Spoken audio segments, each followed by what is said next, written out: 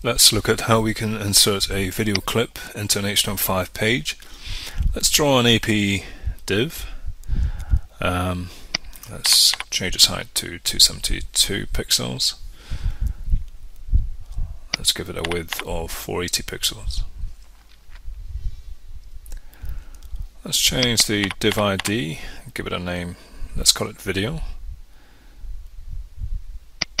Let's change the class name to match. Okay, let's insert a video tag that points to the source of the video file. Let's click on the browse link. Okay, this is the clip we're going to use.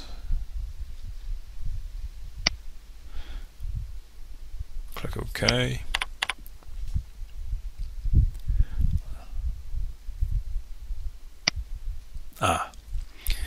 We need to make sure the video clip matches the width and height of the div itself.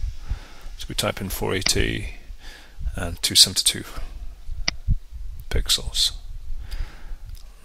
We're now missing the controls. Let's go back. Let's type in the controls keyword. Let's test it. Let's click on the live button to preview.